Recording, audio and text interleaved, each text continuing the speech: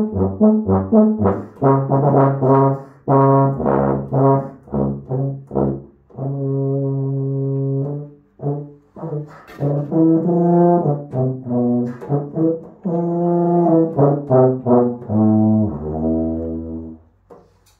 hello.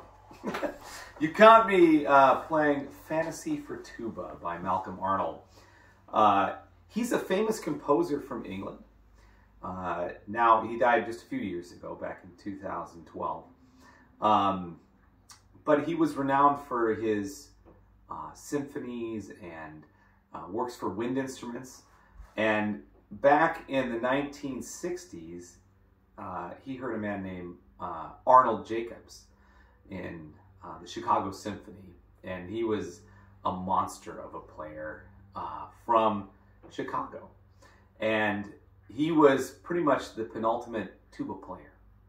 And he decided, Malcolm Arnold decided, that he was going to approach Mr. Jacobs and talk to him about doing a solo, which there was already the Vaughan Williams Tuba Concerto, which he was renowned for playing, because there was very few tuba concertos at the time. And then Malcolm Arnold decided to write this for him. And it's called Fantasy for Tuba.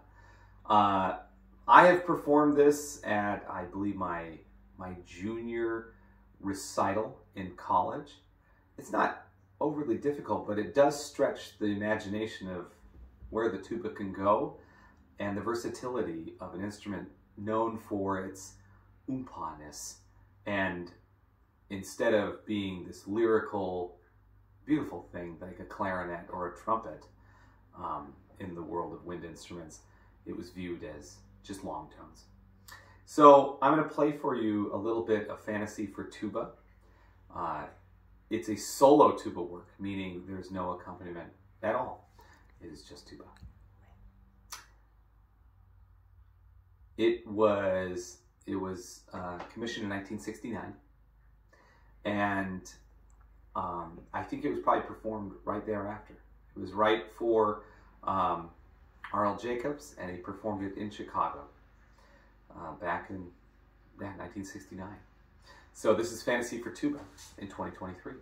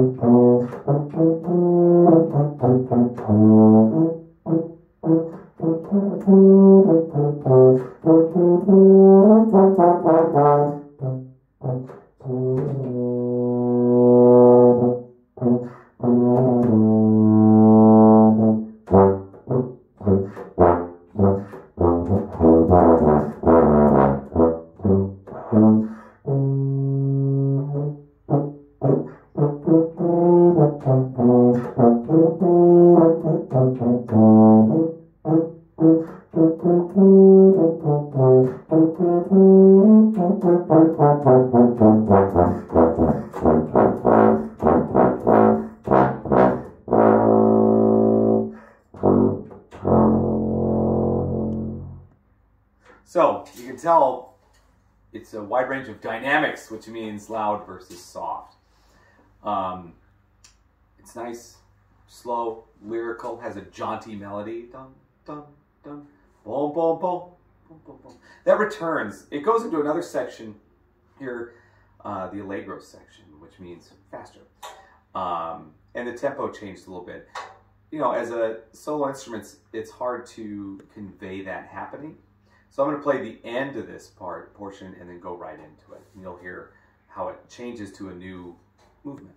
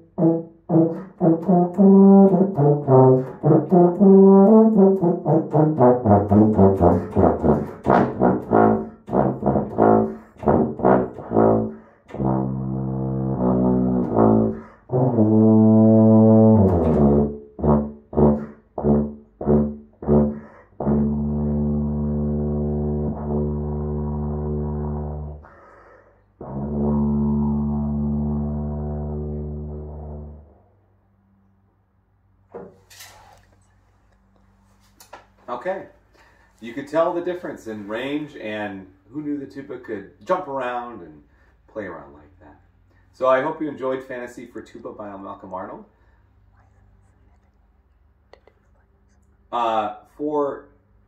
In the world of tuba, this was a milestone because it all of a sudden, in the world of avant-garde music of the late 60s, early 70s, there wasn't a lot written for this instrument, and it became all of a sudden a mainstay for directors, especially in college settings, to understand that tuba was more versatile and was a solo instrument.